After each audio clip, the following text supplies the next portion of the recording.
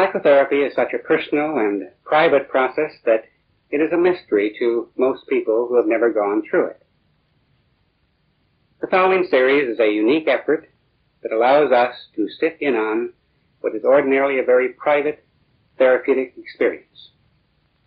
An actual patient was courageous enough and considerate enough to allow herself to be photographed while actually engaged in therapy with 3 different therapists. Thus, we are allowed the privilege of seeing and feeling what really transpires. A film series like this, in which 3 therapists, distinguished by their different orientations, share their therapeutic endeavors, has never been made before. We therefore wish to express our gratitude to Gloria, the patient, and to her therapists for allowing us to share in their therapeutic adventure. This series will be divided into 3 separate films. In the first film, we see Dr. Carl Rogers, founder of client-centered therapy, interviewing Gloria. In film number 2, Dr. Frederick Curls, founder of Gestalt therapy, is working with her. And in film number 3, Dr. Albert Ellis, founder of rational emotive therapy, is our therapist. Each therapist will first describe his system of therapy briefly. He will then demonstrate his work with Gloria, and then he will comment briefly on his work. Now, here's Dr. Carl Rogers. From my own years of therapeutic experience, I've come to feel that if I can create the proper climate, the proper relationship, the proper conditions, a process of therapeutic movement will almost inevitably occur in my client. You might ask, what is this climate? What are these conditions? Will they exist in the interview with the woman I'm about to talk with whom I've never seen before? Well, let me try to describe very briefly what these conditions are as I see them. First of all, one question is, can I be real in the relationship? This has come to have an increasing amount of importance to me over the years. I feel that genuineness is another way of describing the quality I would like to have. I like the term congruence, by which I mean that what I'm experiencing inside is present in my awareness and comes out through my communication. In a sense, when I have this quality, I'm all in one piece in the relationship. There's another word that describes it for me. I feel that in the relationship, I would like to have a transparency. I would be quite willing for my client to see all the way through me, that there would be nothing hidden.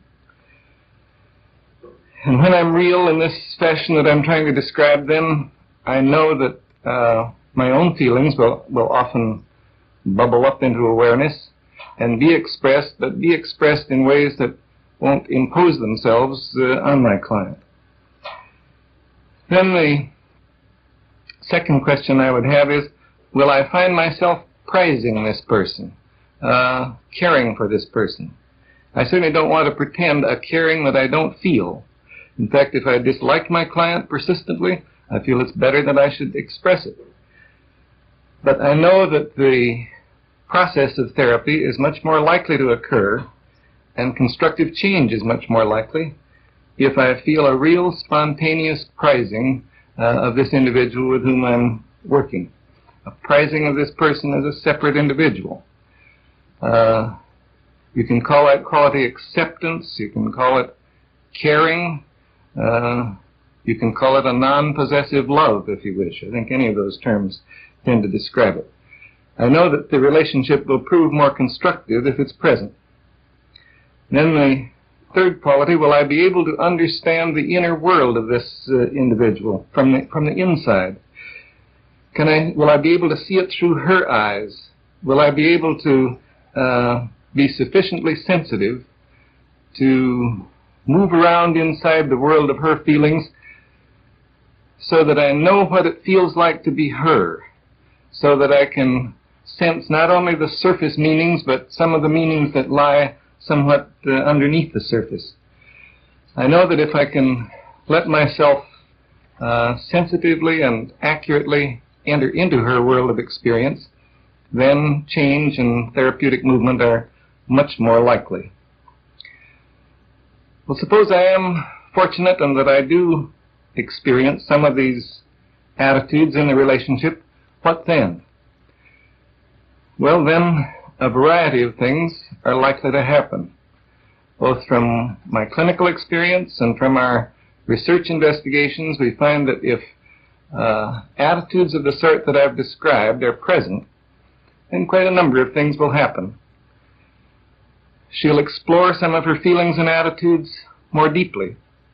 She's likely to discover some hidden aspects of herself that she wasn't aware of previously. Feeling herself prized by me, it's quite possible she'll come to prize herself more. Feeling that some of her meanings are understood by me, then she can more readily perhaps listen to herself, listen to what's going on within her own experience, listen to some of the meanings she hasn't been able to catch before. And perhaps if she senses a realness in me, she'll be able to be a little more real within herself. I suspect there will be a change in the manner of her expression. At least this has been my experience in other instances.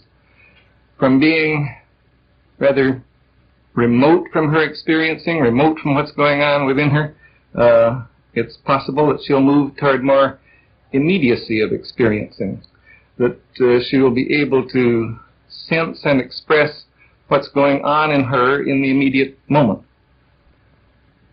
From being disapproving of herself, it's quite possible she will move toward a greater degree of acceptance of herself. From somewhat of a fear of relating, she may move toward being able to relate more directly and to encounter me more directly.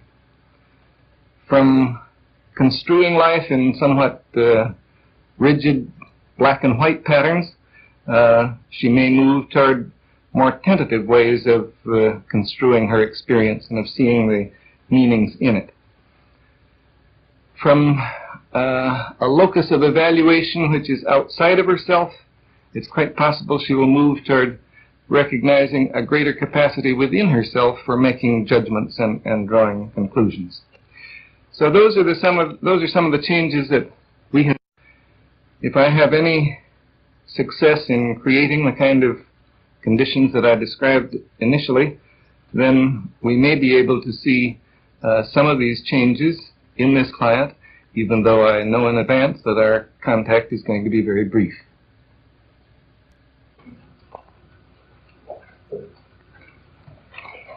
Good morning. Hello, Dr. I'm Dr. Rogers. You must be Gloria. Yes, I am. Let's have this chair. Well, we have half an hour together, and I really don't know what we'll be able to make of it, but I hope we can make something of it. I'd be glad to know whatever concerns you. Well, right now I'm nervous, but I feel more comfortable the way you're talking in a low voice, and I don't feel like you'll be so harsh on me. But, I hear the tremor in your voice, so there I need it. well, the main thing I want to talk to you about is I'm just newly divorced, and I had gone in therapy before, and I felt comfortable when I left, and all of a sudden now the biggest change is adjusting to my single life. And one of the things that bother me the most is especially men and having men to the house and how it affects the children. And the biggest thing the thing that keeps coming to my mind I want to tell you about is I have a daughter 9 who at one time I felt I had a lot of emotional problems. I wish I could stop shaking. And I'm real conscious of things affecting her. I don't want her to get upset. I don't want to shock her. I want so bad for her to accept me. And we're real open with each other, especially about sex. And the other day she saw a girl that was single but pregnant, and she asked me all about it. Can girls get pregnant if they're single? And the conversation was fine, and I wasn't unease at all with her until she asked me if I'd ever made love to a man since I left her daddy, and I lied to her. And ever since that, it keeps coming up to my mind because I feel so guilty lying to her because I never lie and I want her to trust me. And I almost want an answer from you. I want you to tell me if it will affect her wrong if I told her the truth or what. And it's this concern about her and the fact that you really aren't, that this open relationship that has existed between you now, you feel is kind of Yes, I feel like I damaged. have to be on guard about that because I remember when I was a little girl, when I first found out my mother and father made love, it was dirty and terrible, and I didn't like her anymore for a while. And I don't want to lie to Pammy either, and I don't know. And you sure wish I could give you the answer as to what you should tell her. Oh, I'm afraid you were going to say that. Because what you really want is an answer. I want to especially know if it would affect her, if I was completely honest and open with her, or if it would affect her because I lied. I feel like it's bound to make a strain because I lied to her. So because she'll suspect that, or she will know something's not quite I right. feel that inside she'll distrust me, yes. And also I thought, well, gee, what about when she gets a little older and she finds herself in touchy situations? She probably wouldn't want to admit it to me because she thinks I'm so good and so sweet. And yet I'm afraid she could think I'm really a devil. And I want so bad for her to accept me. And I don't know how much a 9-year-old can take. And really, both alternatives concern you, that she might think you're too good or better than you really are. Yes. And she might think that you're worse than you are. Not worse than I am. I don't know if she can accept me the way I am. I think I paint a picture that I'm all sweet and motherly, and I'm a little ashamed of my shady side, too. I see. It really cuts a little deeper. If she really knew you, could she accept you? This is what I don't know, yes. I don't want her to turn away from me. That And I don't relationship- even know how I feel about it, because there are times when I feel so guilty, like when I have a man over. I even try to make a special setup so that if I were ever alone with him, the children would never catch me and that sort of thing. Because I'm real leery about it. And yet I also know I have these desires. So it's quite clear. It isn't only her problem or the relationship with her, it's in you as well. And my guilt. Yeah, I feel guilty so What often. can I accept myself as doing? And, Yes. And you realize that you set up sort of subterfuges so as to make sure that you're not caught or something. You realize that you are acting from guilt, is that? Yes. I don't like the way, I would like to feel comfortable with whatever I do. If I choose not to tell Pammy the truth, to feel comfortable that she can't handle it, and I don't. I want to be honest, and yet I feel there are some areas that I don't even accept. If you can't accept them in yourself, how could you possibly be comfortable in telling them to her? Right. And yet, as you say, you do have these desires and you do have your feelings, but you don't feel good about them. Right. And I have a feeling you're just going to sit there and let me stew in it, and I want more. I want you to help me get rid of my guilt feeling. If I can get rid of my guilt feeling about lying or going to bed with a single man, any of that, just so I can feel more comfortable. And I guess I'd like to say, no, I don't want to let you just stew in your feelings, but on the other hand, I also feel that this is the kind of very private thing that I couldn't possibly answer for you, but I sure as anything will try to help you work toward your own answer. I don't know whether that makes any sense to you, but I mean it. Well, I appreciate you saying that. You sound like you mean it. But I don't know where to go. I don't begin to know where to go. I thought that I'd pretty well worked over most of my guilt, and now that this is coming up, I'm disappointed in myself. I really am. I like it when I feel that no matter what I do, even if it's against my own morals or my upbringing, that I can still feel good about me. And now I don't. Like, there's a girl at work who sort of mothers me, and I think she thinks I'm all sweet, and I sure don't want to show my more ornery, devilish side with her. I want to be sweet, and it's so hard for me to, this all seems so new again, and it's so disappointing. Yeah, I get the disappointment that here, a lot of these things you thought you'd worked through, and now the guilt and the feeling that only a part of you is acceptable to anybody else. Yeah. That keeps coming out.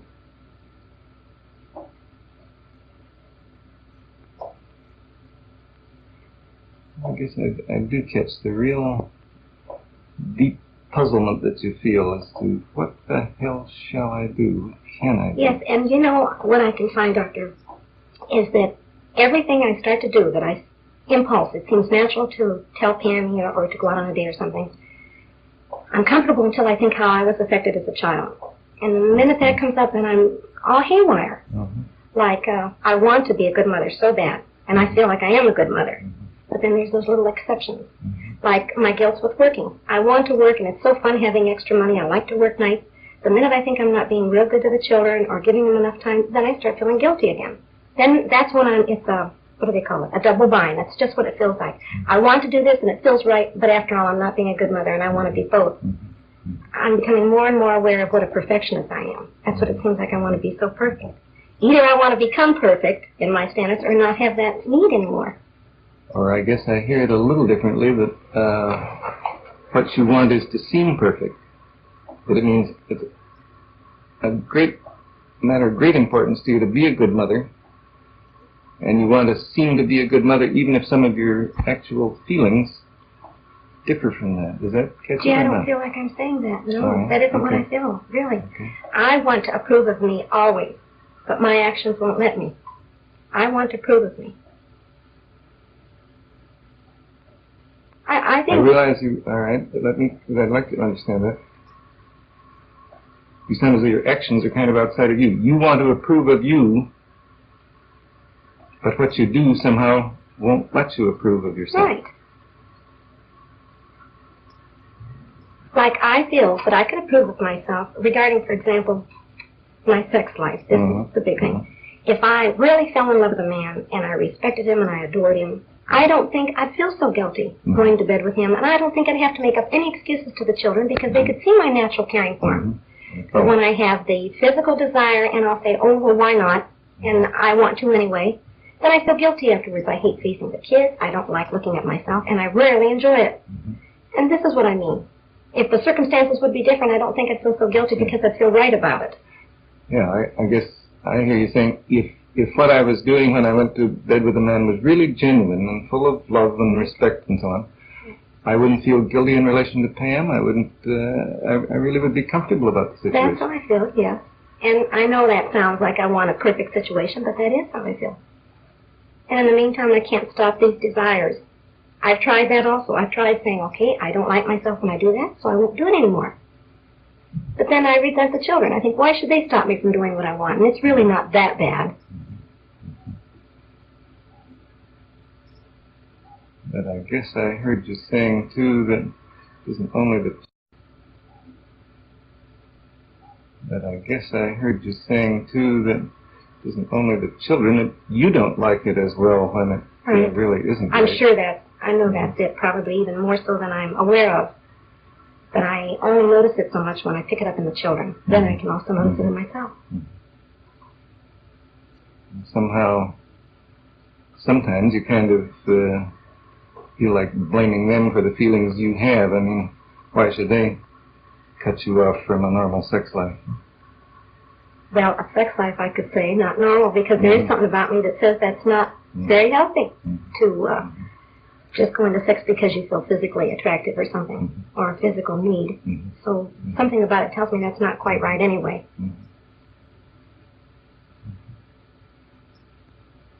That you feel really that at times you are acting in ways that are not in accord with your own inner standards. Right, right. But then you were also saying a minute ago, but you feel you can't help that either. I wished I could. That's it. And I can't. Now I feel like I can't control myself as well as I could have before for a specific reason. Now I can't. I just let go, and there's too many things I do wrong that I have to feel guilty for, and I sure don't like that. I want you very much to give me a direct answer, and I'm going to ask it, and I don't expect a direct answer, but I want to know, do you feel that, to me, the most important thing is to be open and honest?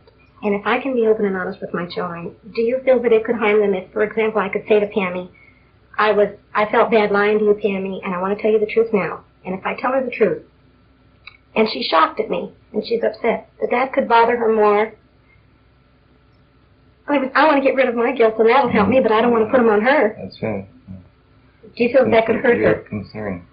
I guess, I'm sure this will sound evasive to you, but it seems to me that perhaps the person you're not being fully honest with is you. So. Because I was very much struck by the fact that you were saying, if I feel all right about what I've done, whether it's going to bed with a man or what, if I really feel all right about it, then I don't have any concern about what I would tell Pam or my relationship with her. Right. All right. Now I hear what you're saying.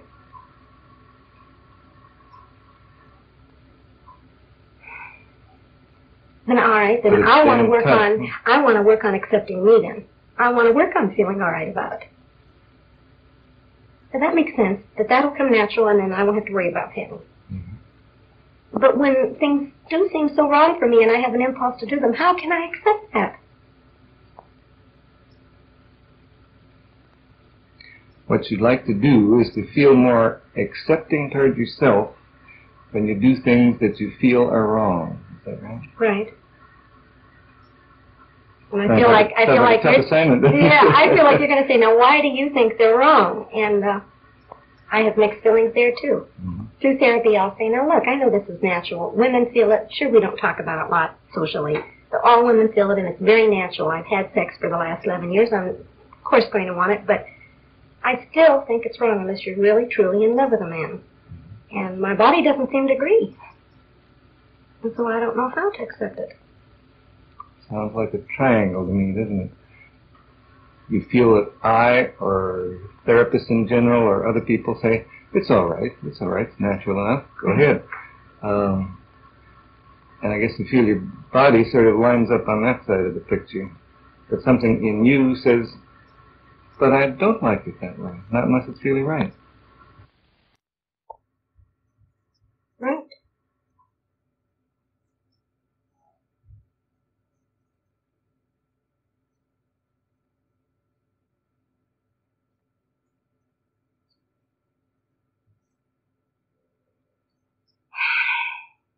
Well, I have a hopeless feeling. And those are all the things I sort of feel myself, and I feel, okay, now what? This is the conflict, and it's just insoluble, and therefore it's hopeless. And here you look to me, and I don't seem to give you any help. Right. I really know you can't answer for me, and I have to figure it out myself, but I want you to guide me, or show me where to start, or... So it won't look so hopeless. I know I can keep living with this conflict, and I know eventually things will work out, but I like feeling more comfortable with the way I live. And I'm not. Anything I might ask, what is it you wish I would say to you? I wish you would say to me to be honest and take the risk that Pam is going to accept me. And I also have a feeling if I could really risk it with Pam, of all people, that I'd be able to see, here's this little kid that can accept me. And I'm really not that bad. If she really knows what a demon I am and still loves me and accepts me, it seems like it would help me to accept me more. Like, it's really not that bad. I want you to say, to go ahead and be honest. But I don't want the responsibility that it would upset her. That's where I don't want to take responsibility for it. You know very well what you'd like to do in the relationship. You would like to be yourself, and you'd like to have her know that you're not perfect, and you do things that maybe even she wouldn't approve of, and she disapprove of to some degree yourself. But that somehow she would love you and accept you as an imperfect person. Mm. Like, I wonder if my mother had been more open with me, maybe I wouldn't have had such a narrow attitude about sex. If I would have thought that she could be, pretty sexy and ornery and devilish too, but I would look at her as being such a sweet mother, that she could also be the other side, but she didn't talk about that. Mm-hmm. Maybe that's where I got my picture, I don't know, but I want Tammy to see me as a full woman, but also accept me. Mm-hmm. You don't sound so uncertain. I don't? What do you mean? What I mean is, you've been sitting there telling me just what you would like to do in that relationship with Pam.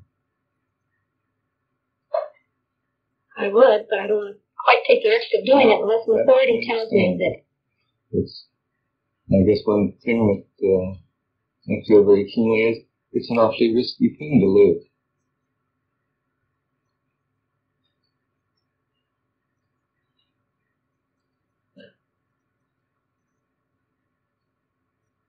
You'd be taking a chance on your relationship with her. You'd be taking a chance on letting her know who you are, really.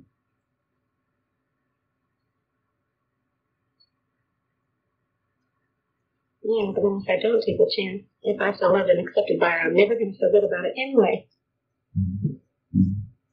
If her love and acceptance of you is based on a false picture of you, what the hell is the good of that? Is that Yes, that's what I mean. Yeah. Mm-hmm.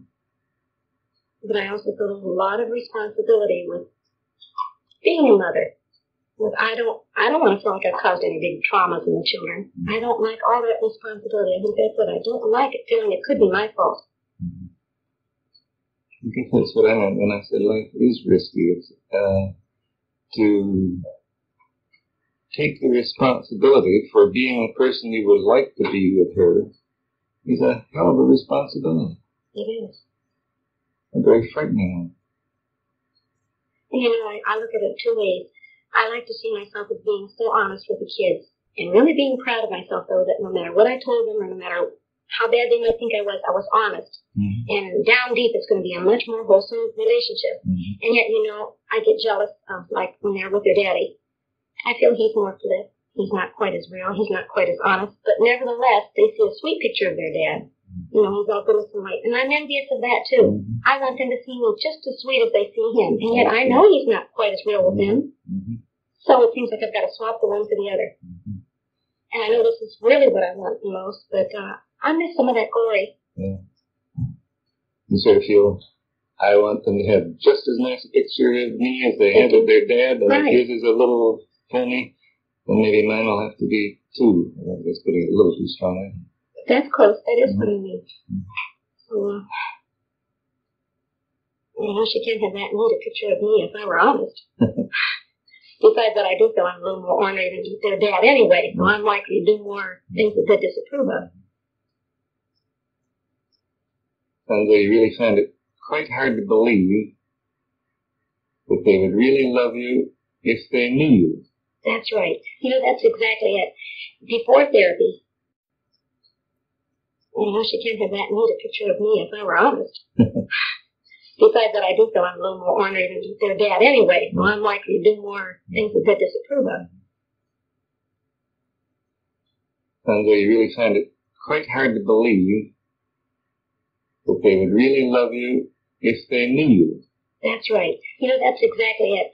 Before therapy, I would have definitely chosen the other area. I'm going to get respect from them no matter what, even if I have to lie. I see. Well, right now, I know that's not true. Mm-hmm. And I'm not positive they'll truly accept me. Mm-hmm. Something tells me they will. I know they will, but I'm not positive. I want reassurance. Mm-hmm. I keep wanting these Now things. you're in kind of a no man's land of probably shifting from one point of view toward them to another, but boy, you'd sure like somebody to say, that's right, you go ahead and do it. Yes, that's why I get encouraged when I read in a book from somebody I respect and admire. That this is the right thing, no matter what, honesty will win out. Well, then it keeps giving me confidence by, gosh, I'm right.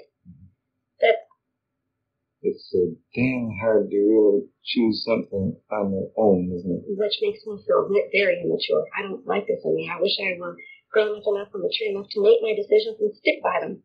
But I need somebody to help me on, somebody to push me. So you kind of reproach yourself for that, I guess, and feel, why, if I was anybody or if I was grown up, I'd be mature enough to decide things like this for Right. myself. Right. And take more risks. I wish I'd take more risks. I wish that I could just go ahead and be this and say, however the children grow up, I've done my best. I didn't have to constantly have this conflict. Mm-hmm. And I'd like later just to say, no matter what you ask me, kids, at least I told you the truth. You may not have liked it, but it's been the truth. That somehow I can admire. I disrespect people that lie. I hate it. So you see what a double bind I am in. I hate myself if I'm bad, but I also hate myself if I lie. So, it's accepting. I want to become more accepting. I guess, judging from your tone of voice, you sound as though you hate yourself more when you lie than you do in terms of things you disapprove of in your behavior. I do. Because this has really bothered me. This happened with Pam about a month ago, and it keeps coming to my mind. I don't know whether to go back and talk to her about it. Oh, well, she may have even forgotten what she asked me. But, the point is, you haven't forgotten. I haven't. No, I haven't. And I'd like to at least be able to tell her that I remember lying, and I'm sorry I lied, and it's been driving me bugs because I did.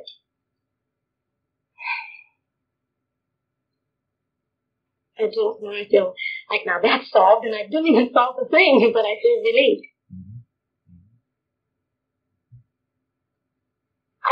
I do feel like you've been saying to me, you're not giving me advice, but I feel like you're saying you really want to, you know what pattern you want to follow, Gloria, and go ahead and follow it. I sort of feel backing up from you.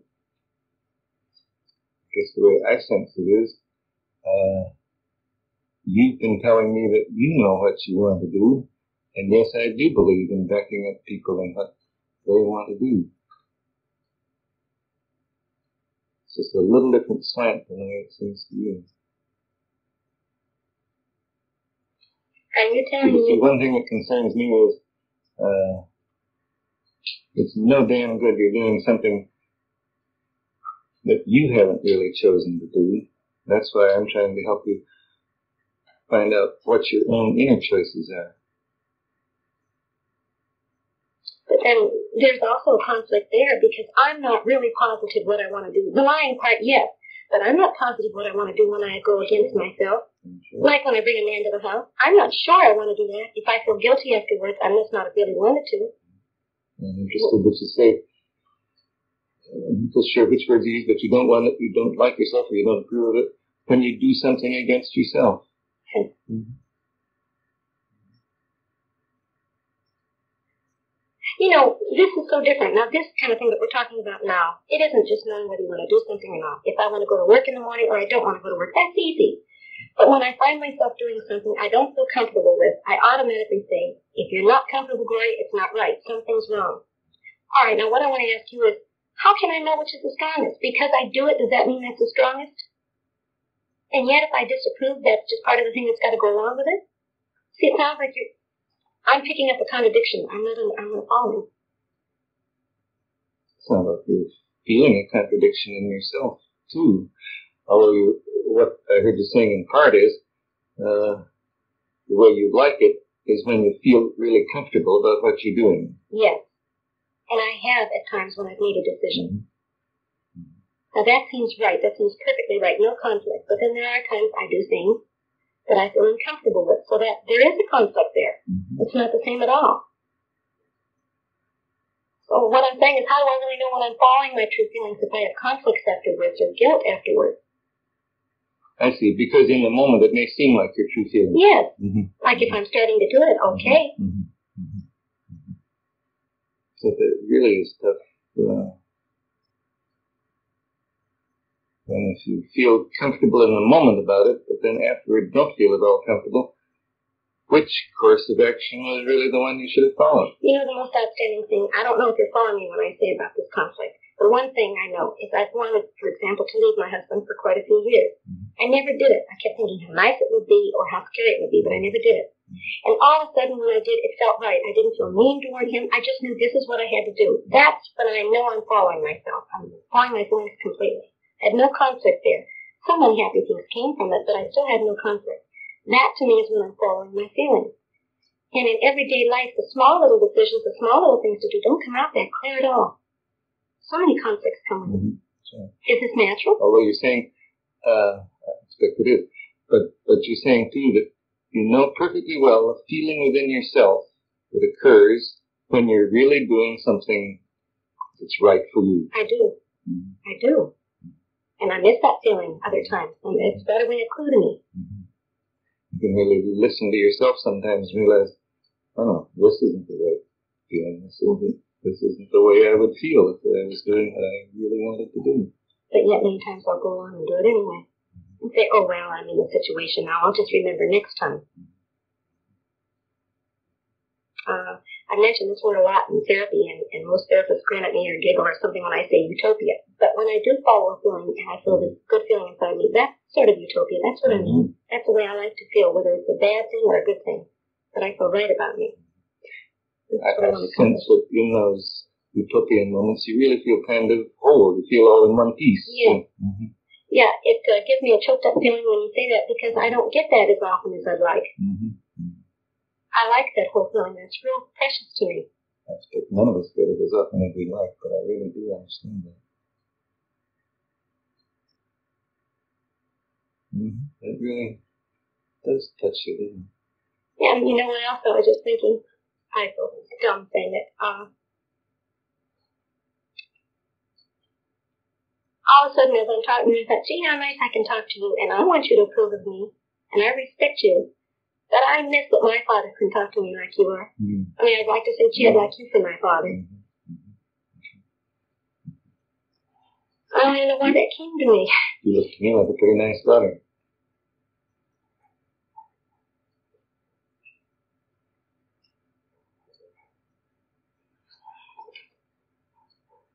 But you really do miss the fact that you couldn't be open with your own dad.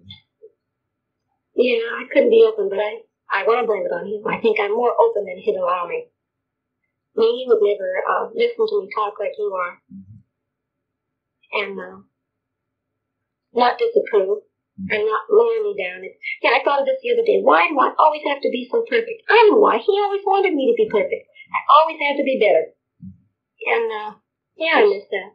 You're just trying like hell to be the girl he wants you to be. Yeah, at the same time rebelling. Sure. Like I almost quoted writing him a letter the other day and telling him I'm a waitress, which I expect him to disapprove of. I go out at night, and I almost quoted, hitting him back, like, now, how do you like me? And yet I rarely want acceptance and love from him. I mean, I know he loves me. So you slap at him and say, this is what I am now, see? Yeah. But, you raised me. How do you like it? But you know what I think I want him to say? I knew this was you all along, honey, and I really love you. I guess you really feel badly that you think there's very little chance you'll say that. No, he won't. He doesn't care. I went back home to him about 2 years ago, really wanting to let him know I loved him, although I've been afraid of him. He doesn't hear me. He just keeps saying things like, honey, you know I love you. You know I've always loved you. And he doesn't hear. Never really known you and loved you. And this somehow is what brings the tears inside. I don't know what it is. You know, when I never really known you and loved you. And this somehow is what brings the tears inside. I don't know what it is. You know, when I talk about it, it feels more flip. If I just sit still a minute, it feels like a great big hurt down there. Instead, I feel cheated. It's much easier to feel a little flip, because then you don't feel that big lump inside of hurt. And again, that's a hopeless situation. I tried working on it, and I feel it's something I have to accept. My father just isn't the type of man I'd really like. I'd like somebody more understanding and caring. He cares, but not in a way that we can cooperate or communicate. Just feel, nope, I'm permanently cheated. That's why I like substitutes. Like, I like talking to you, and I like men that I can respect. Doctors, and I keep sort of maybe underneath, feeling like we're real close, you know, and it's sort of like a substitute father. I don't feel it's pretending. Well, they're not really my father. No, I meant about the real close business. Well, see, I sort of feel that's pretending too, because I can't expect you to feel very close to me. You don't know me that well. All I can do is what I am feeling. That is, I feel close to you in this moment.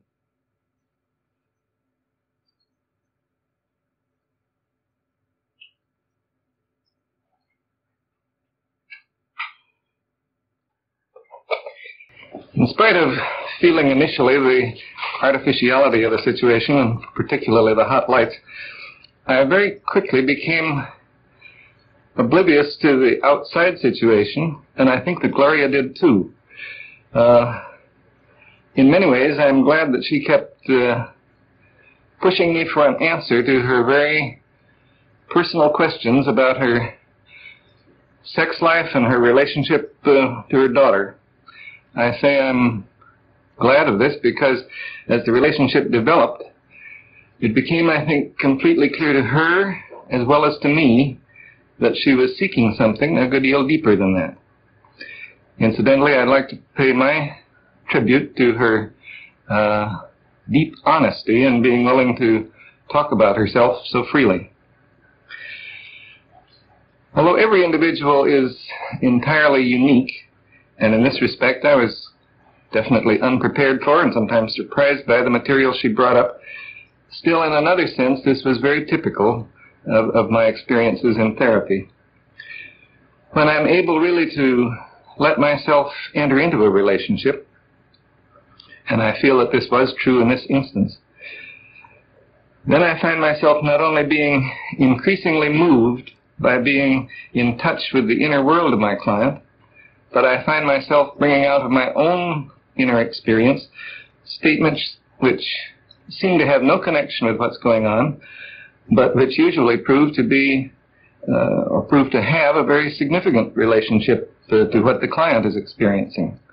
I felt there were one or two incidents of this kind in this brief interview. I was genuinely moved. I probably showed it by the fact that she told me near the end of the contact that she saw me as the father she would like to have. My reply was also a thoroughly spontaneous one, that she seemed to me like a pretty nice daughter. I guess I feel that we're only playing with the real world of relationships when we talk about such an experience in terms of transference and countertransference. I feel quite deeply about that.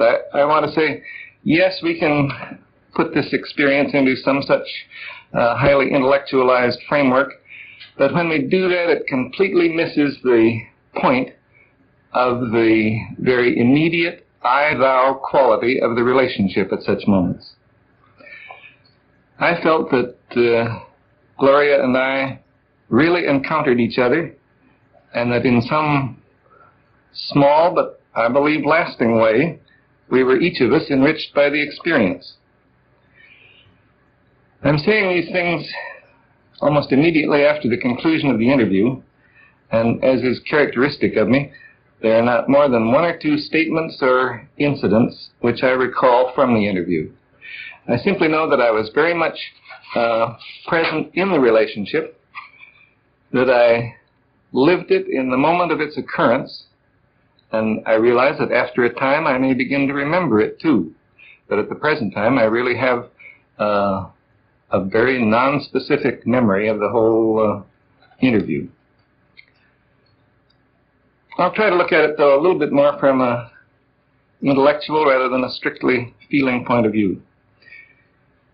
Gloria showed what I've come to feel are characteristic elements of therapeutic movement. In the first part of the interview, she was talking about her feelings, and they were past feelings. She was talking about aspects of her behavior and of herself as if she didn't quite own them. She was looking outside herself for a center or locus of evaluation, some source of authority. She saw some of the things she was talking about in fairly black and white fashion. By the end of the interview, she was experiencing her feelings in the immediate moment, not only as evidenced by her tears, but by her ability to express very directly and with immediacy her feelings toward me. She was also much more aware of her ability to make her own judgments and choices. I guess, put in terms that have become somewhat commonplace, you could say that she moved from the there and then of her life to the here and now of elements that she was discovering in herself and feelings which she was experiencing in the moment in her relationship with me. All in all, I feel good about the interview. I guess I feel good about myself in the interview. And like Gloria, I feel very real regret that the relationship cannot continue.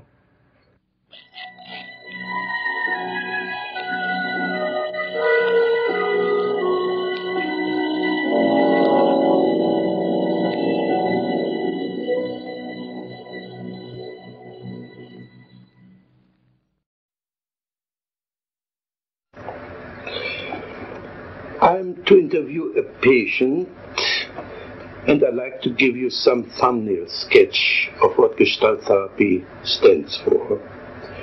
Gestalt therapy is working on an equation: awareness equal present time equal reality.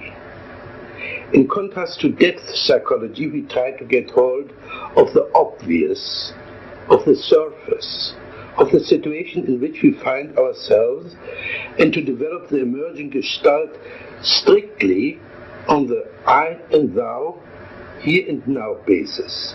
Any escape into the future or the past is examined as a likely resistance against the ongoing encounter.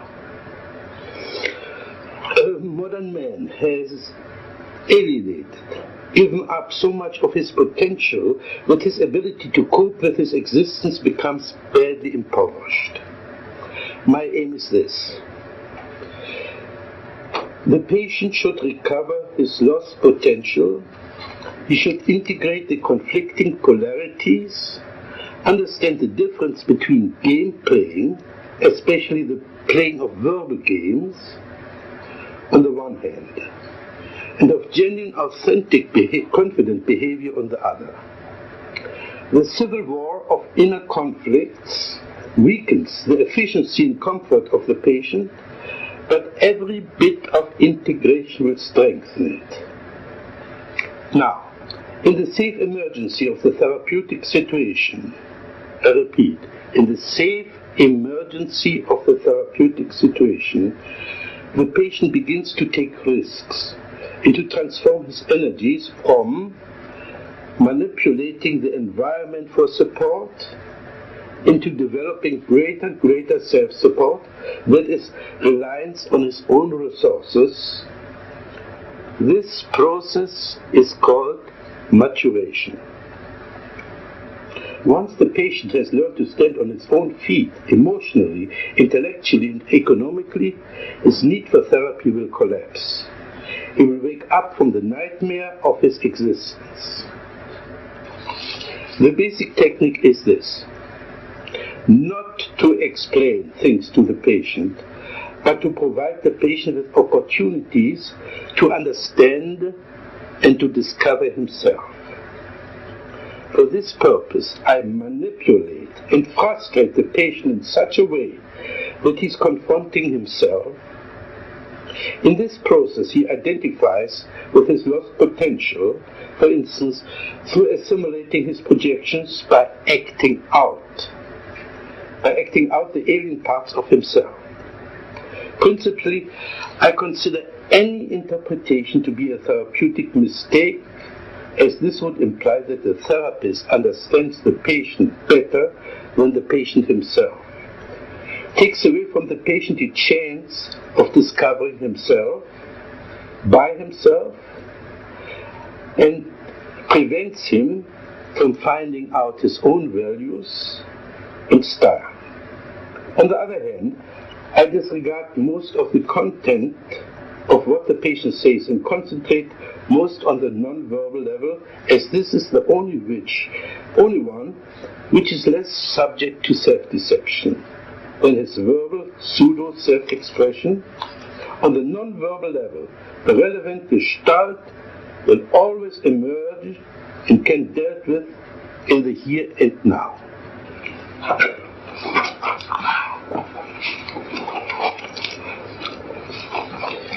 We are going to have an interview for half an hour.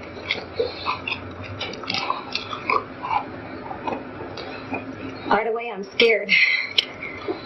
You say you're scared, but you're smiling. I don't understand how one can be scared and smile at the same time. I'm also suspicious of you. I think you understand very well. I think you know that when I get scared, I laugh or I kid to cover up. But do you have stage fright? I don't know. I'm mostly aware of you. I'm afraid that you're going to have such a direct attack that you're going to get me in the corner, and I'm afraid of it. I want you to be more on my side. I side. get you in your corner, and you put your hand on your chest. Mm-hmm. Is this your corner? Well, it's like, yeah, it's like I'm afraid, you know. Where would you like to go? Can you describe the corner you like to go to? Yeah. It's back in the corner where I'm completely protected. And there you would be safe from me. Well, I know I wouldn't really. Well, but it feels safer. Yeah. Imagine you were in this corner, and you're perfectly safe now. What would you do in that corner? I'd just sit. Just sit? Yes. No. How long would you sit? I don't know, but this is so funny as you're saying this. This reminds me of when I was a little girl. Every time I was afraid, I'd feel better sitting in a corner. Okay. Panicky. Are you a little girl? Well, no, but it's the same feeling. Are you a little girl? This feeling reminds me of it. Are you a little girl? No. No, at last. How old are you? 30. Then you're not a little girl. No. Okay. So you're a 30-year-old girl who's afraid of a guy like me. Well, I don't even know if I do know I'll be afraid of you. I get real defensive with you. Now, what can I do to you? You can't do anything, but I can sure feel dumb, and I can feel stupid for not having the right answers. Now, what would it do for you to feel dumb and stupid? I hate it when I'm stupid. What would it do for you to be dumb and stupid? Let's put it so, like this. What would it do to me if you would play dumb and stupid? It makes you all the smarter and all the higher above me. Then I really have to look up to you because you're so smart. Yeah. Oh, yeah. And butter me up right and left. No, I think you can do that all by yourself. I think the other way around. If you play dumb and stupid, you force me to be more explicit. That's been said to me before, but I don't buy it. I don't believe it. What are you doing with your feet now? Wiggling. What's the joke now? Oh, I'm afraid you're going to notice everything I do. Gee. Don't you want me? I want you to help me become more relaxed, yes. I don't want to be so defensive with you. I don't like to feel so defensive.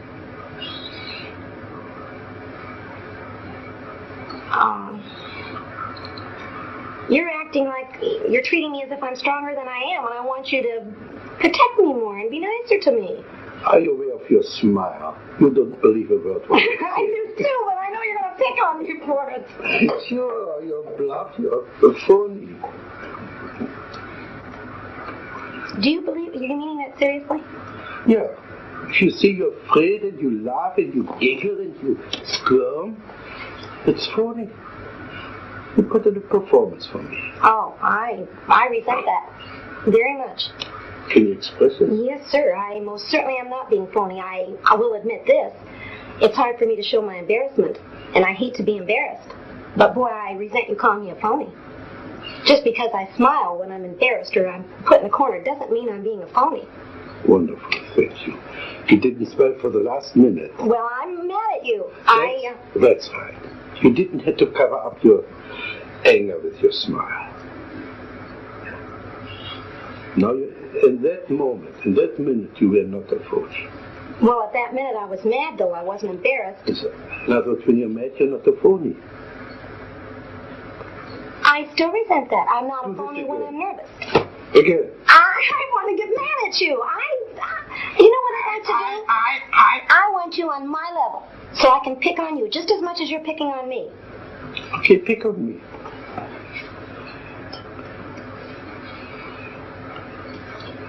I have to wait till you say something that I can pick on. But what does this mean? Can you develop this movement? I can't find words. I want to develop this as if you were dancing. I want want to start all over again with you. Okay, let's not go over. I know a corner I'd like to put you on. I'd like to ask you a question, and because I have a feeling you don't like me right off the bat, and I want to know if you do. Can you now play Fritz Perls not liking Gloria? What would he say? He'd say that she's a phony, for one. Say you are a phony. You're a phony, and you're a flip little girl, and you're a show-off. And what would Gloria answer to that? I know what I'd answer. I'd say I think you are too. Now say, tell this to me. Tell me what a phony I am. Well, I'm... Say Fritz, you're a phony. Well, phony's not quite the right word, but it's more like a show-off. A show. Like you know all the answers. Yeah. And I want you to be more human, and that doesn't seem very human to me. To know all the answers is not very human. Yeah, to right away find out how I'm kicking my feet, and why am I doing like this? Why are you doing like that? Oh dear, I've got eyes, I can see you're kicking your feet. I don't need a scientific computer to see that you're kicking your feet. Let's speak about that. You don't need to be wise to see that you're kicking your feet. I know, but it seems like you're trying to find some reason for it. I don't. It's your imagination. Okay, I know what I'd like from you. Can I tell you what I'd like from you? Yeah. I'd like you to be aware that I'm kicking my feet, and to be aware that I'm giggling when I'm really nervous, and accept it instead of putting me on the defense of having to explain it. I don't want to have to explain why I'm doing these things. Did I ask you to explain it? You said, why am I, or what am I doing? No. Well, what am I doing, you said. That's right, kicking your feet. I didn't ask you to explain it. It's your imagination. That's not this Fritz, it's the Fritz of your imagination. It's a big difference.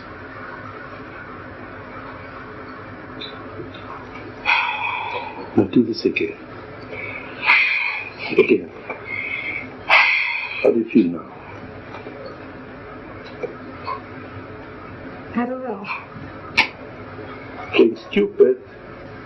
I'm not playing stupid. I You don't see, know I the don't right know. answer. This is playing stupid.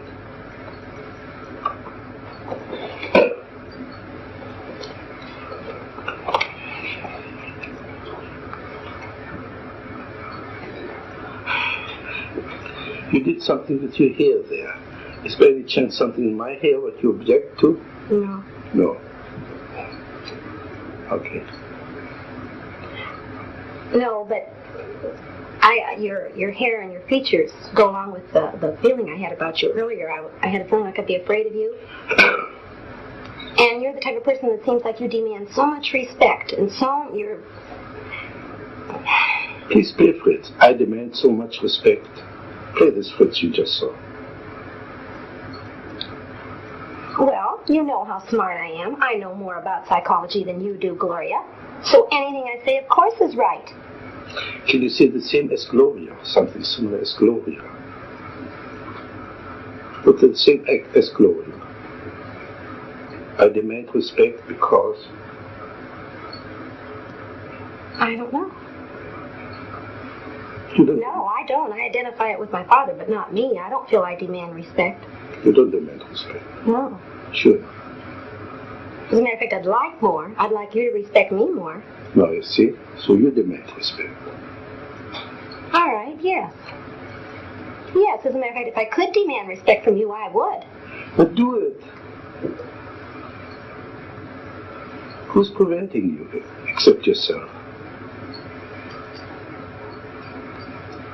Because I feel if I get myself out on the corner, you're going to let me just drown. You're not going to help me one bit, and I know that I can't quite come up to standards with you. What should I do when you're in the corner? Encourage me to come out. Ah, you don't have enough courage to come out by yourself.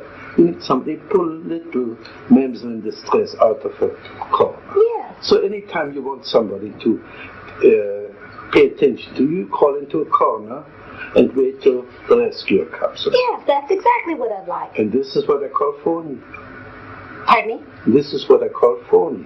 Why is it phony? I'm admitting to you what I am. How is that a phony? That is a phony because Oh. it's a trick, it's a gimmick to crawl into a corner and wait there till somebody comes to your rescue. I'm admitting it. I know what I'm doing. I'm not being phony. I'm not pretending I'm so brave. I resent that. I feel like you're saying unless I come out openly and stand on my own, I'm not a phony. Baloney. I'm just as real sitting in that corner as I am out here all by myself. But you're not sitting in that corner. Well, not now.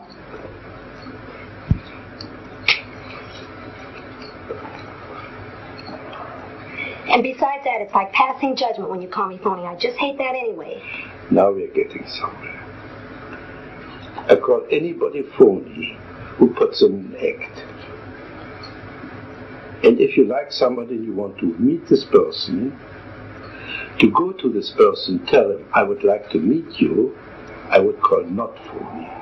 But if you coyishly go into that corner, waiting to be rescued, this I call phony. This I call phony. And I still think you're judgmental. You know what I have a feeling? You've never felt this way in your life. You feel so secure that you don't have to feel. Anybody that does something like this, you're going to pass judgment on their being a phony. Well, I resent it. Good. Now play Fritz passing judgment. You are. You're sitting up there in your Play big old Fritz. chair. I am Fritz. I pass judgment. Pass judgment on me now. I don't feel close to you at all, Dr. Perls. I feel that's phony. I feel like you're playing one big game. Right. Sure, we're playing games, but in spite of the games, I think I've touched you now and then.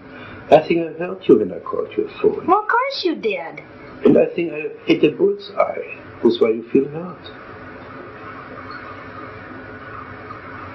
I don't know. All I know is when I feel the way I feel with you right now, it's like you don't have feeling. I now exaggerate this. What you just did. Like, That's it. Now talk to me like I this. can't. I can't. I want to laugh. I'd like you to be younger than me so I could really scold you. How old must I be? My age, 30. Good, I'm 30 now. Imagine I'm 30.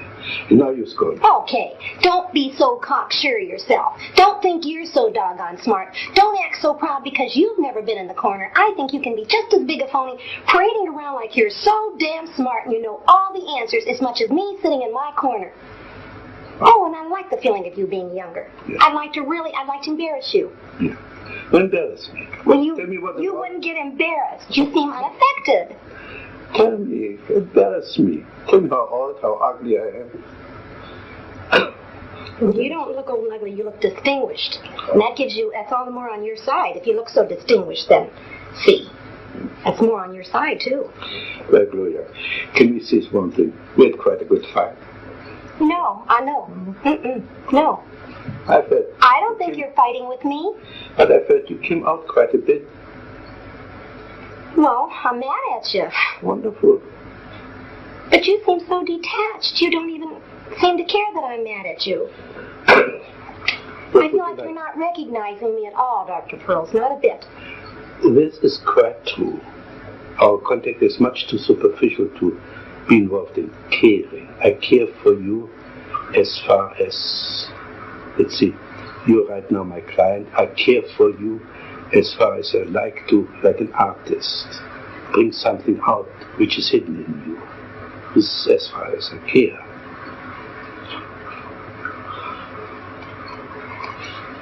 Well, I'd like to feel that there's it's frustrating. If I were to leave you right now and not see you again, it would frustrate me to feel like there hadn't been more contact. I feel completely out of contact with you.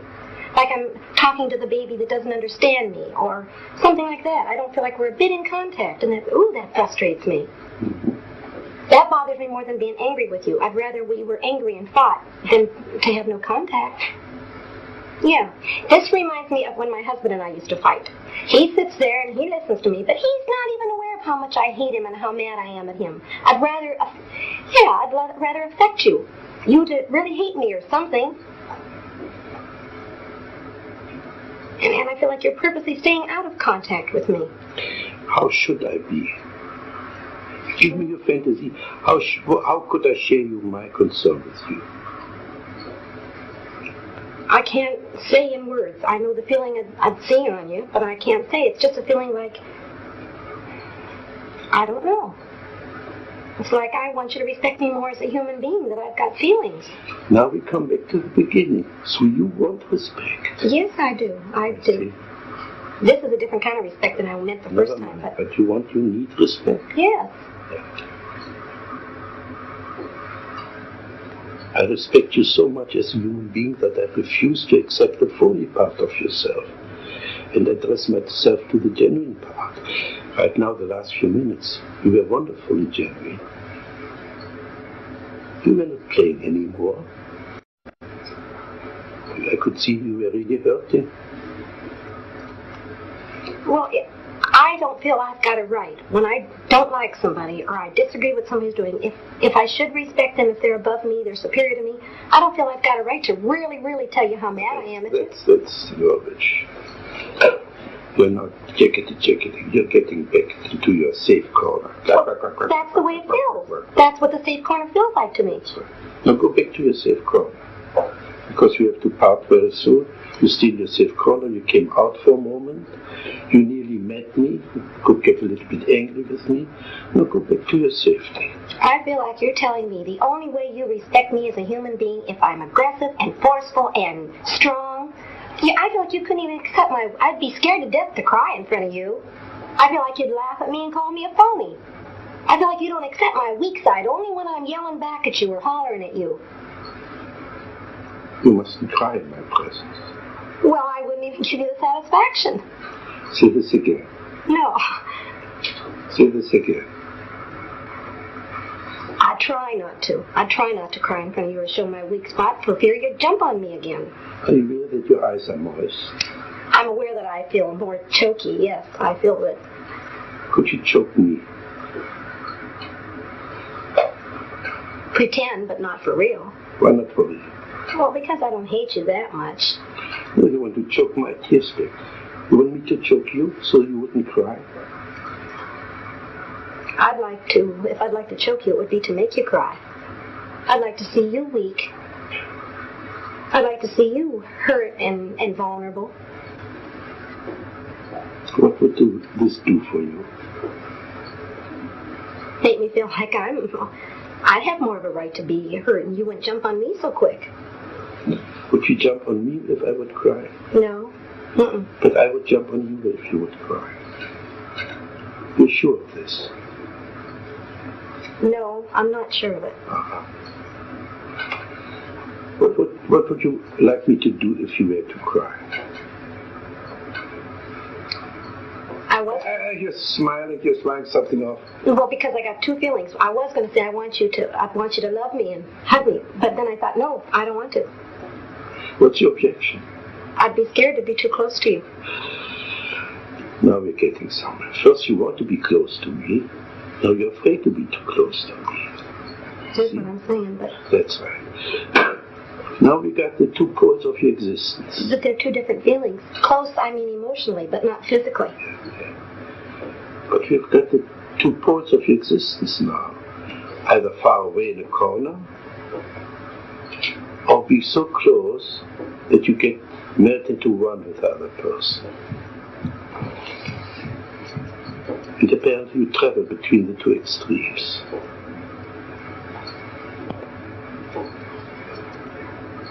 I do.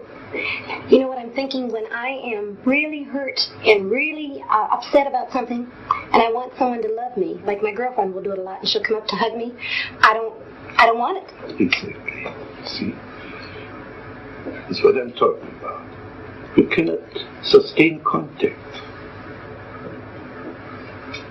Okay, this is garbage.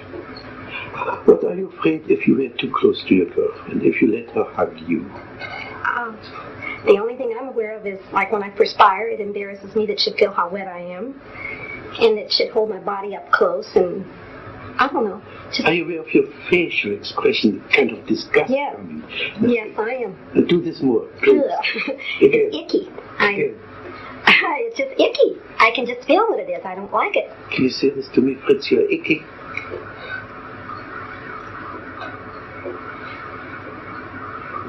No. No? What's the difficulty? Because I feel like if you really believe me, that would hurt your feelings. Oh, you mustn't hurt my feelings.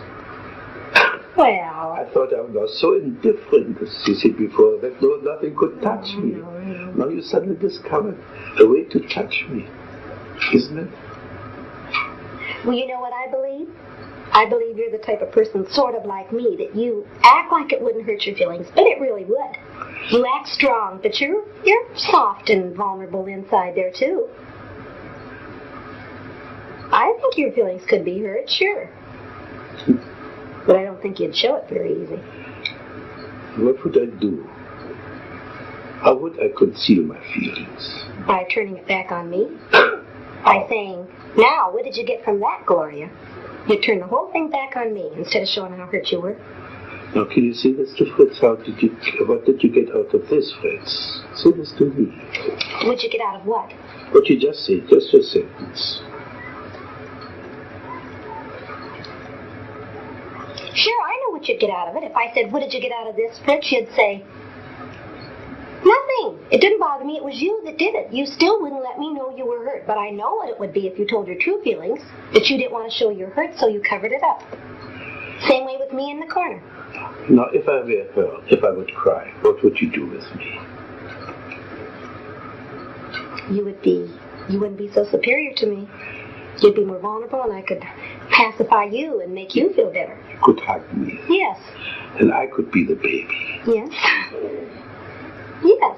I'd like that. You'd feel more on my level. I wouldn't have to feel so dumb with you. And the other way around, you would have to be my baby. She would cry.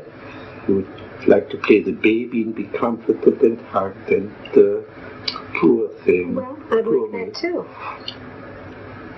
Well, I'll tell you something, Gloria. I think we came to a nice closure. I think we came to a little bit of understanding. I think we finished this situation now. All right? All right.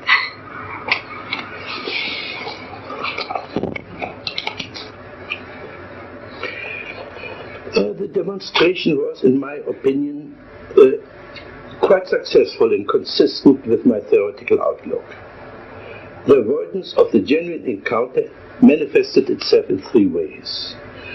The patient was first taking control by putting on a smiling, sophisticated, phony mask of oscillating between a pretense of being frightened and yet at the same time having me figured out, thus being or believing to be fully in control of the situation. Secondly, she was withdrawing by fantasizing of hiding in a corner. Thirdly, she was blocking the real encounter of melting through crying, which then would have been the real emotional meaning of this meeting.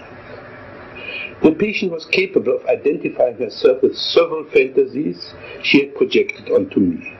This was especially evident with regard to her initial denial for a need to be respected. The need for environmental support started to come out besides her need to get respected. It was verbalized in a wish to be cared for, rescued from the corner, and so on. I broke off the session when the first tears began to appear. She began to play the role of the lonely child and apparently wanted to be hugged and comforted. But here too the assimilation of her projection began to work, and she began to experience holding me like a baby. Apart from assisting her and assimilating her in some projections, the main therapeutic factor was to show her the inconsistency of her verbal and non-verbal behavior. For instance, saying that she was frightened and smiling at the same time. A frightened person does not smile. Where I feared was in the direction of her embarrassment. This embarrassment was protected by her brazenness and anger. To get to her existential embarrassment, we would have to work through and eliminate the phoniness, that is, the ease with which we can superficially assume any role that is required for a specific situation. This pseudo-adaptation is her way of coping with life. This is about what I got out of this session.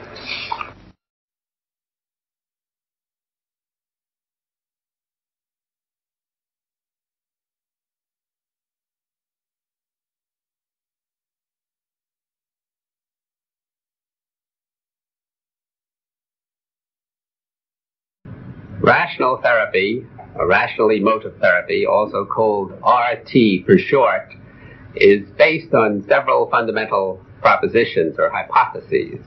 And the first of these is that the past is not crucial in a person's life. The past affects him a good deal, but he affects himself much more than the past affects him.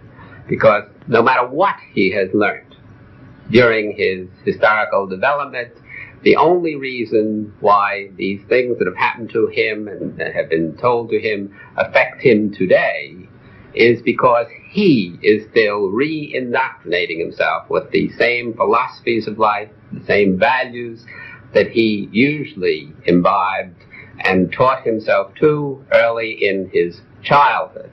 So we stick largely in the present in rational emotive psychotherapy rather than in the past. And we believe that today the individual experiences negative emotions, self-defeating behavior, inefficiencies, because he now is indoctrinating himself with what we call simple exclamatory sentences, which involve ideas. Human beings can tell themselves ideas in all kinds of languages, in pictures, in sign languages, in nonverbal expression, in math, for example, but they normally speak to themselves in simple English, if English is their native tongue. And when they talk to themselves in an irrational or an illogical way, then they literally create their negative feelings or emotions and the behavior that follows therefrom. Now, just to give an example, the individual usually tells himself when he's upset, first a sane sentence and then an insane sentence. The sane sentence is something along the order of, I don't like the thing that I've done. I dislike my own behavior. And that would be fine, but unfortunately he follows it with an insane sentence, which says to himself, and because I don't like my behavior, I am a louse, I am worthless, I am a no-goodnik. And this thoroughly insane sentence, which is a sentence of faith unfounded on fact, which has no empirical reference, which is a kind of superstitious or dogmatically religious system, creates what we call his anxiety, and through his anxiety, his depression, his guilt, his other forms of self-defeatism. Or again, the individual tells himself the same sentence, I don't like your behavior, when, let us say, somebody has acted badly with him, and instead of following that up with that because I don't like your behavior, I can still stand it, and I'm going to try to get you to change your behavior, he says, I can't stand your behavior. Or in an absolutistic, godlike, grandiose manner, you shouldn't be the way you are because I think that I don't like the way you are. Now, it's these second B sentences which upset the individual. Or another way of putting it, as Epictetus, a Roman philosopher, said many years ago, it's not what happens to us at point A that upsets us, it's B, our view of what happens to us. And in rational emotive psychotherapy, we go after this individual, the patient's view, and show him that whatever he thinks has upset him, usually some external situation, what somebody else has done, it's really what he's telling himself about this thing, this event, which upsets him, and although he may never be able to do anything about the external event at A, he can change the internal event, his sentence, his belief to himself at B. Now, in rational emotive psychotherapy, we try to show the patient three kinds of insight in contradistinction to some other therapies, which usually emphasize one major kind. The first kind we try to show him is that all his behavior, especially his negative, self-defeating behavior, which we're interested and which is upsetting him, has clear-cut ideological antecedents. He may have learnt these, as I said before, in the past, but right now, today, he must still believe these same ideologies, else he would not get the negative behavior that flows therefrom. And insight number 2, which is most important and which is unfortunately neglected in many other systems of psychotherapy, is that he, being, as Ernst Cassirer once said, a symbolizing animal, is continually re-indoctrinating himself with these ideologies. And that's the issue. That's why he's now disturbed. Now, insight number 3 is that even when he sees clearly what he's telling himself and that he's telling himself nonsense, only by work and practice, by continually reassessing and revaluing his own philosophic assumptions, will he ever get better. Now, we also stress the fact that action is necessary to change an individual. Just talking about things, thinking about things is nice, but not necessary. I should say it's not a necessary condition for psychotherapeutic change. What the individual has to do in addition usually is act, and we therefore give him concrete homework assignments and get him to act these out and check up and follow to see whether he does these homework assignments. And our final goal is to get the individual to learn, and learn for the rest of his life, to challenge and question his own basic value systems, his own thinking, so that he really thinks for himself. He must do this particularly when he feels miserable, he feels anxiety, or depression, or guilt, or too much frustration, or anything else that is negative, or when he behaves very inefficiently. And finally, he was able, through this kind of new thinking, rethinking his own assumptions, to apply what we call the scientific method to the facets of human living, and to be truly scientific in his behavior, to question and challenge his own assumptions as we do in science, and thereby to minimize, though never entirely to eliminate, the terrible anxiety and the atrocious hostility which unfortunately affects most of us in this existence.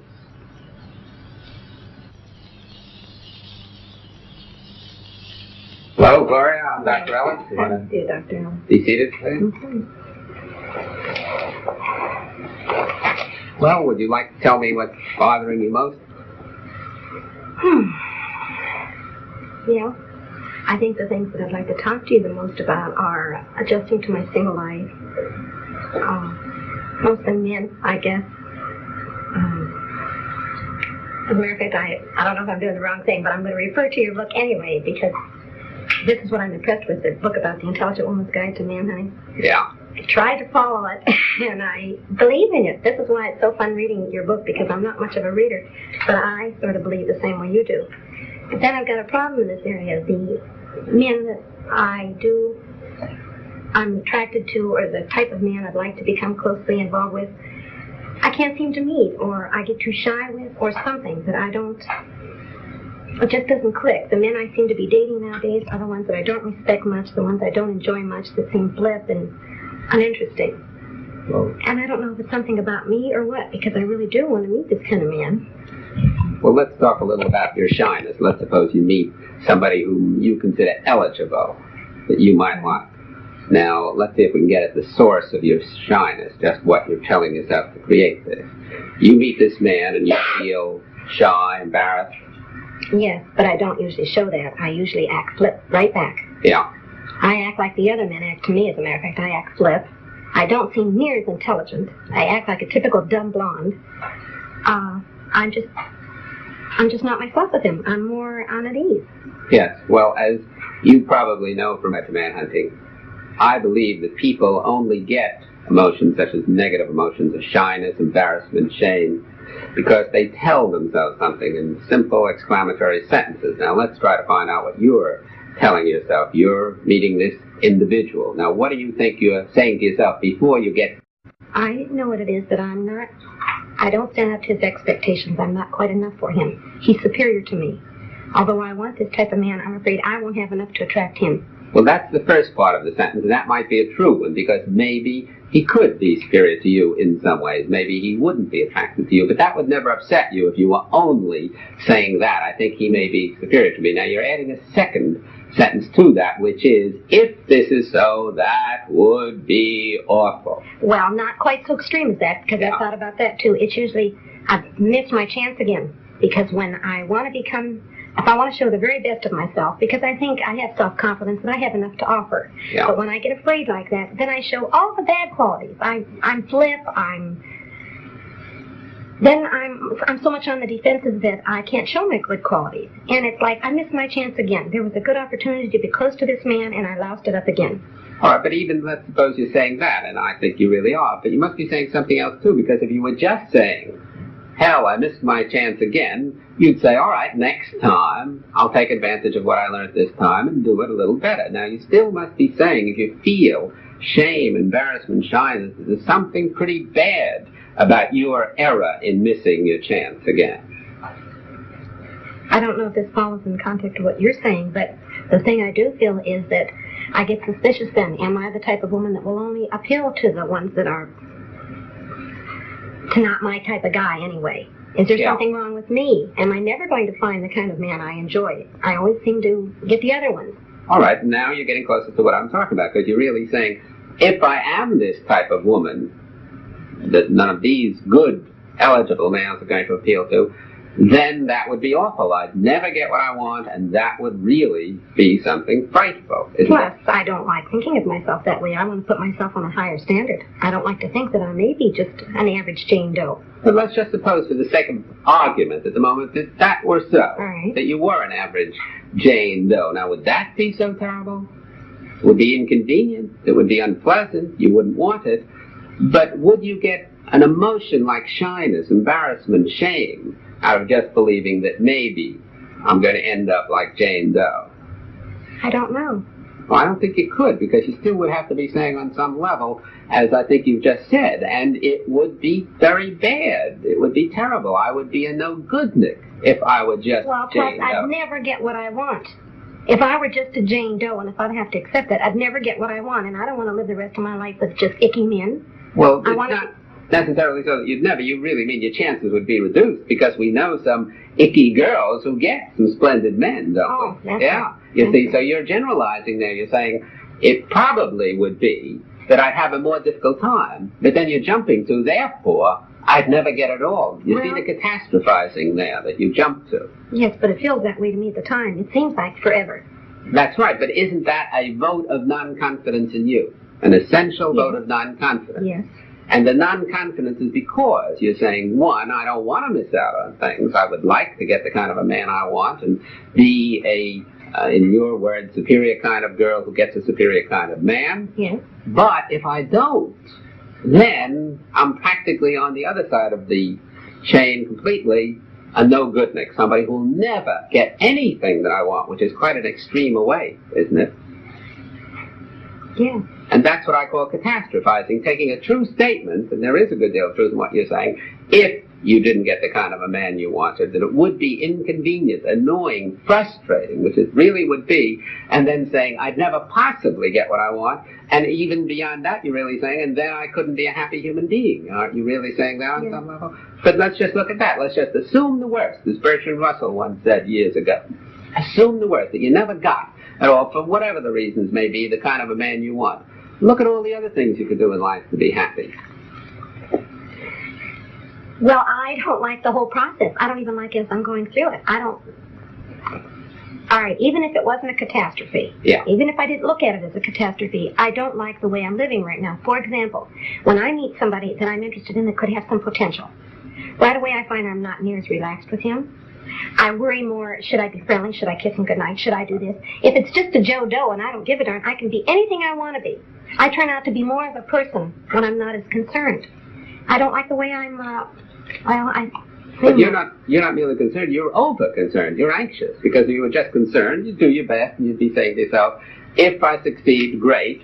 If I don't succeed, tough. right now I won't get what I want. But you're over-concerned, or anxious. You're really saying, again, that's what we said a moment ago, if I don't get what I want right now, I'll never get it. And that would be so awful that I've got to get it right now. That causes the anxiety, doesn't it? Yes, or else work toward it.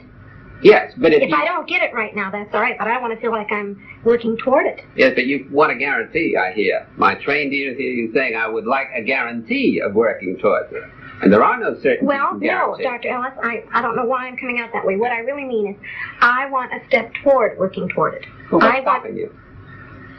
I don't know. I thought, well, what I was hoping is, whatever this is in me, why I don't seem to be attracting these kind of men, why I seem more on the defensive, why I seem more afraid, you could help me what it is I'm afraid of so I won't do it so much. Well, my hypothesis is so far that what you're afraid of is not just failing with this individual man, which is really the only thing at issue when you go out with a new, and we're talking about eligible males now, we'll rule out the ineligible ones. You're not just afraid that you'll miss this one. You're afraid that you'll miss this one, and therefore you'll miss every other, and therefore you prove that you are really not up to getting what you want, and wouldn't that be awful? You're bringing in these catastrophes. Well, you sound more strong at it, but that's similar. I feel like this is silly if I keep this up. If you keep There's something I'm doing. There's something I'm doing not to be as real a person with these men that I'm interested in. That's right. You're defeating your own ends by... I've done it again. Right. If I weren't so doggone anxious about trying to hook this guy, I could be more real. He's going to enjoy me more if I'm real anyway. So I'm only giving him the stinky part of me. Right. How can anybody I respect a chooch? And that's what I am when I don't really come through.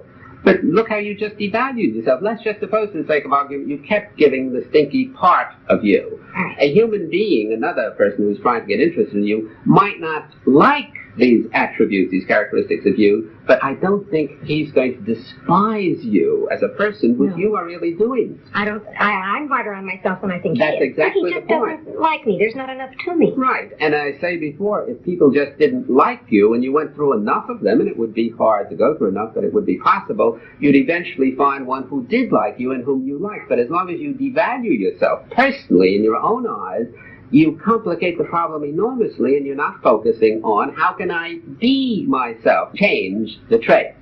If you, for example, had let us just say, a mangled arm, and you wouldn't accept your whole person, your being, because of this mangled arm, then you would focus so much on that mangled arm that you wouldn't be able to do things that you wouldn't otherwise be able to do. That's almost what I do, yes. Yes, you say, that's exactly, so you're taking a part of you, an arm, and focusing almost completely on that.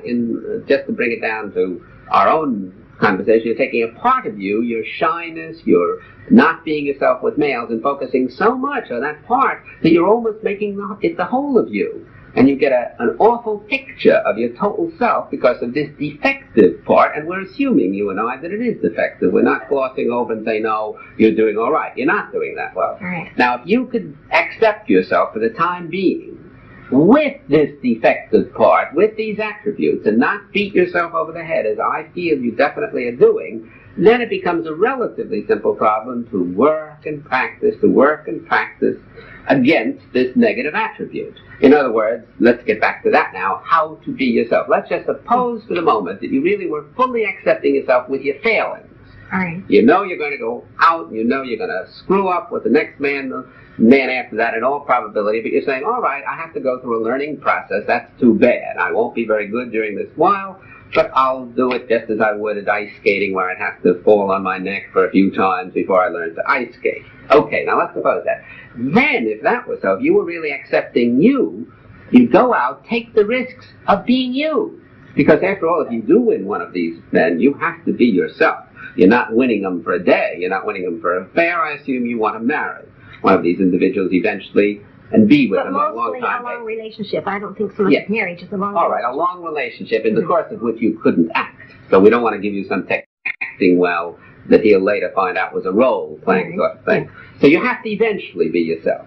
Now, if you really weren't so disturbed about these current failings of yours, you could go out and be this self of yours. Ask yourself, what do I really want to do with this man to help enjoy him and have him help enjoy me, because that's the basic function of life, enjoyment, which we tend to lose.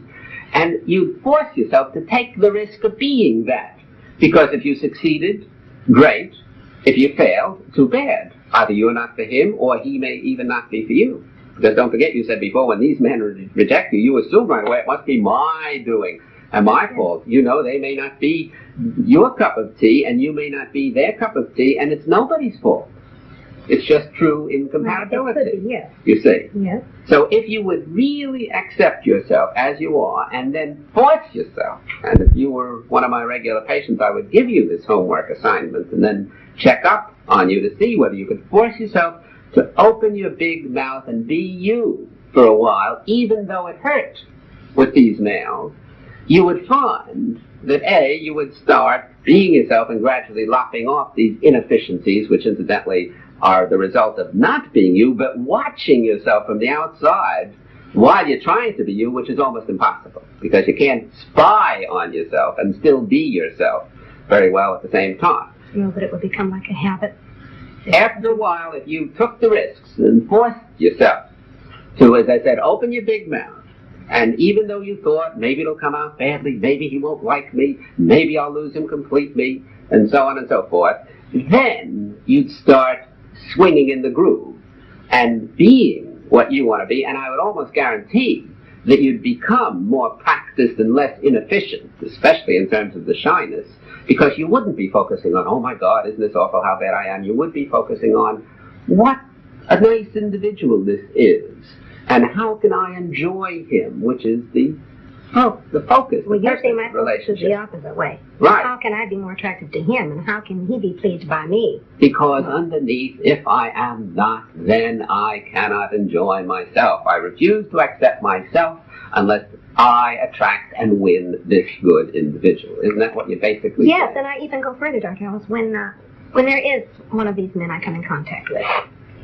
and I find that I want to cultivate more of a relationship. Well, if he accepts me and we're going along pretty great, I find myself constantly on the defensive.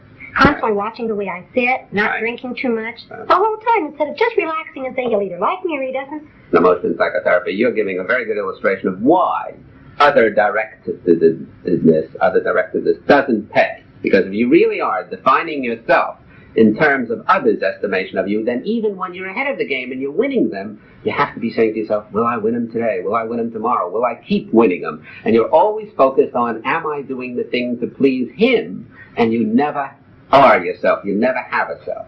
While if you're saying, what do I want to do in life? There must be some human beings who would like me the way I am. Let's see if this is one of those human beings. Then that's the only way, isn't it, that you can be. You see?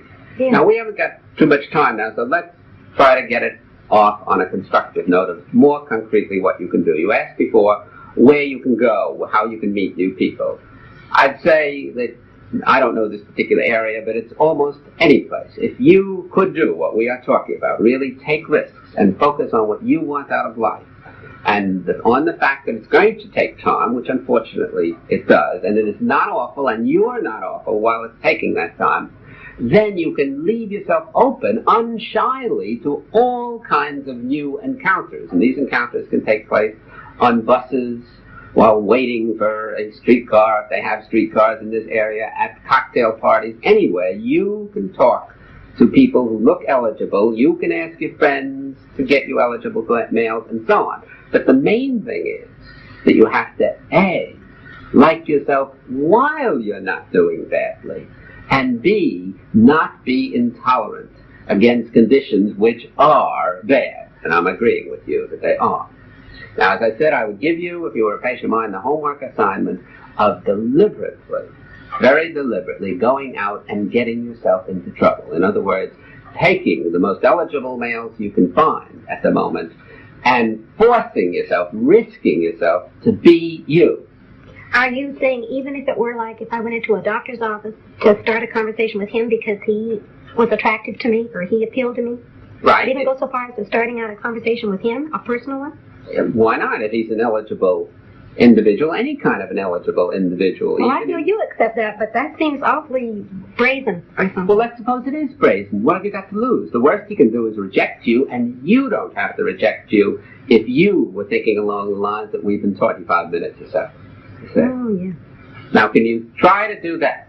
I think so. It sort of gives me a spurt to go out and see. You're right, that's all I can do is be rejected. Right. And that leaves you intact. It just leaves you, unfortunately, not for the moment getting what you want. So you try the one you've already read, and I'll be very interested in finding out what happens. Oh, I'm excited about it. Well, it was certainly very nice meeting you, Gloria. Thank you, Doctor.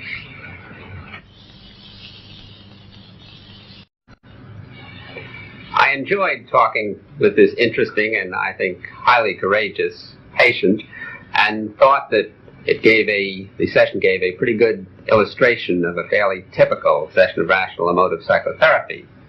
How was it typical? In several ways.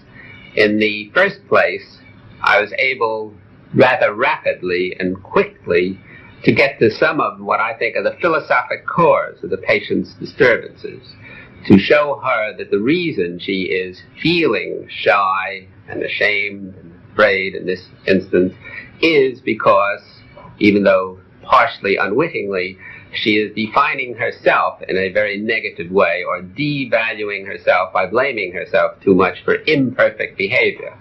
Because perfectionism is the root of most human evils, and she was showing some fairly typical perfectionistic notions. So very quickly, as is usually done in rational emotive psychotherapy, we skip some of the asides, we skip going back into the history, as some of the psychoanalysts do, and we skip some of the transference relations between us and the patient, and we skip some of the nonverbal expression. Not that we think these things are quite unimportant, but we think they're of relatively little relevance to the basic core of the patient's disturbance, which is her philosophy of life.